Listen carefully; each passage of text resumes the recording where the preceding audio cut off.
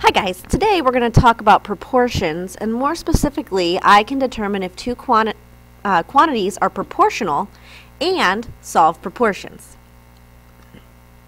So let's begin by thinking of a jar of marbles that has red and blue marbles in it.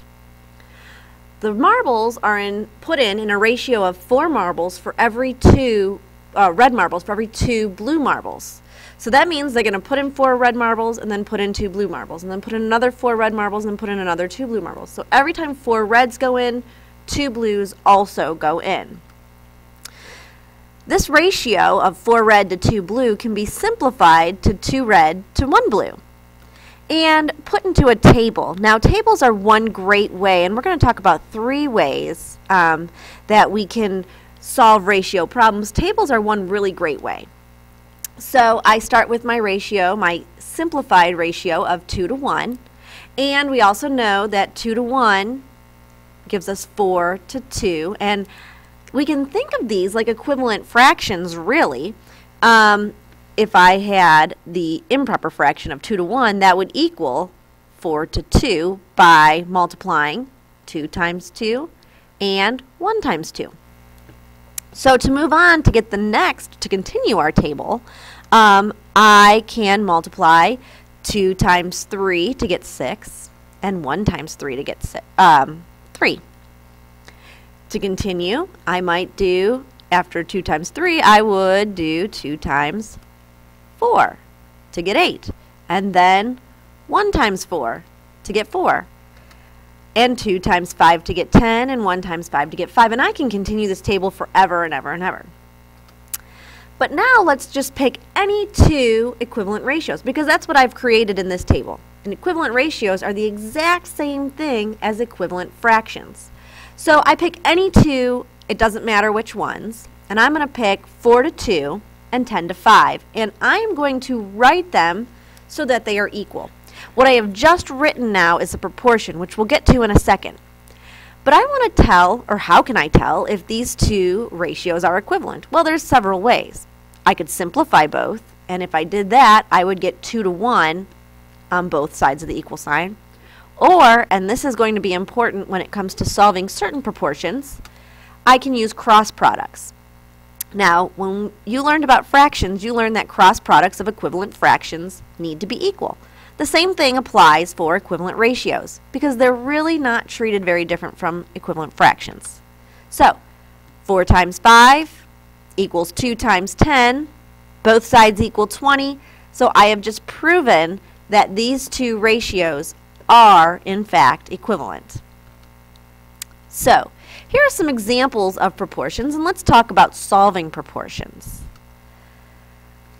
A proportion is 2 ratios that are equal. So let's look at ratio 1 and ratio 2. We want to know, are these 2 ratios equal? Well, there are several ways we can do it. We can say, okay, well, 1 to 6 is a fraction, and 2 to 12 can be written as a fraction, and are these 2 equal? So basically, they should be multiplicative in nature. So 6 times 2 equals 12, and 1 times 2 equals 2. Therefore, I can say that this is an example of a proportion because these 2 ratios are equivalent. Let's look at these 2 ratios. Are they equivalent? Can they simplify to the same fraction, or can I easily tell what I multiply the numerator and denominator by to get the second ratio? Can I multiply by the same number to get the second ratio? And in this case, once again, I can. So this is an example of a proportion. Let's look at this one. How do I get from 2 to 4? Well, that's simple. I multiply by 2. But when I come down here and multiply 5 times 2, that gives me 10 and not 12. Therefore, this is not an example of a proportion. Also, I can't simplify 4 to 12 to get 2/5. I would get 2 to 6. I could have also tested it by doing cross products. I could have taken 2 to 5 and 4 to 12 and found the cross products. I would have found that 5 times 4 is 20. It needs to equal 2 times 12, but that's 24 and they're not equal. So this is not an example of a proportion. So as you can see, there are several ways that I can determine whether or not two ratios are in proportion. Here's another example. 3, to get from 3 to 9, I multiply by 3. But when I multiply 2 by 3, I don't get 8, I get 6. Therefore, this is not an example of a proportion. And remember, we've talked about this before, but when you have an equal sign with the line going through it, that means it's not equal. So, 3 cars to 2 trucks is not equal to 9 cars to 8 trucks. So, using the idea of cross products, I can solve a proportion. But sometimes, in this case, I might not need to go through and do the cross products. And if you don't need to, then don't waste your time doing it. You can look at this one and say, well, to get from 1 day to 3 days, what do I need to do? I multiply by 3. So what's 24 times 3? 72.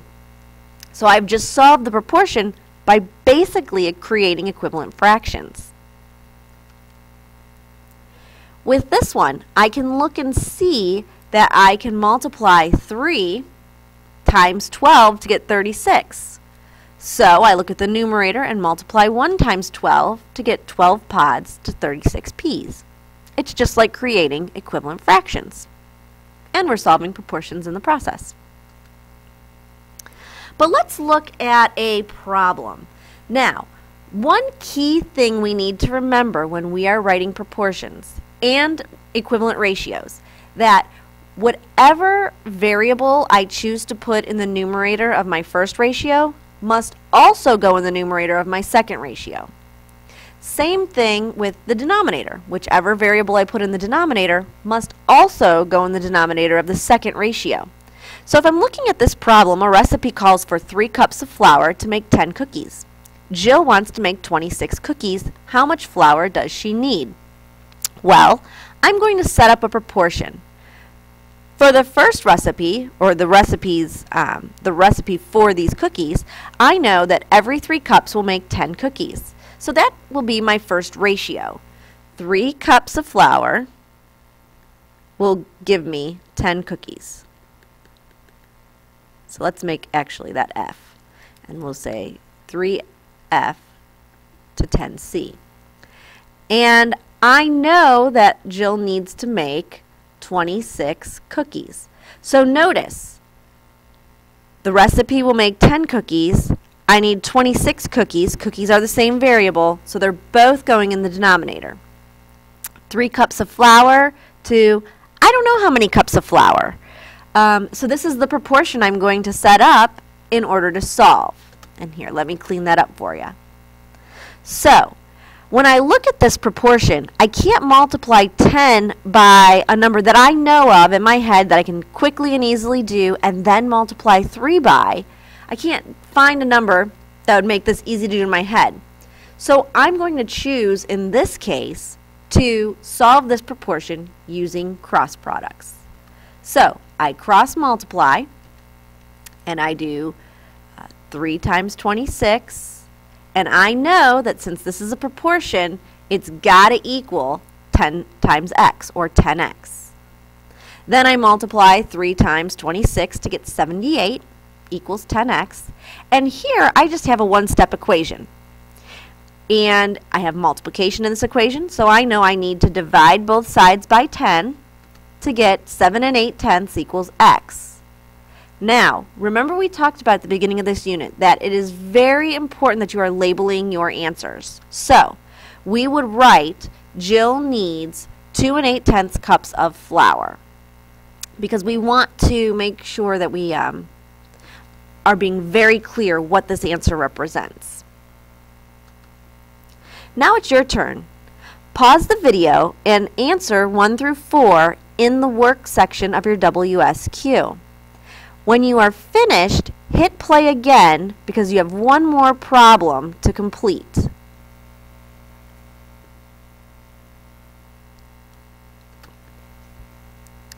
Now, for this problem, you are going to choose which proportion you would use to solve the word problem given. Once you've chosen a proportion, go ahead and solve it. We are now done with this lesson. You can go back and watch any portion of this video as many times as you need to, or watch the whole thing. But don't forget to WSQ in your notes.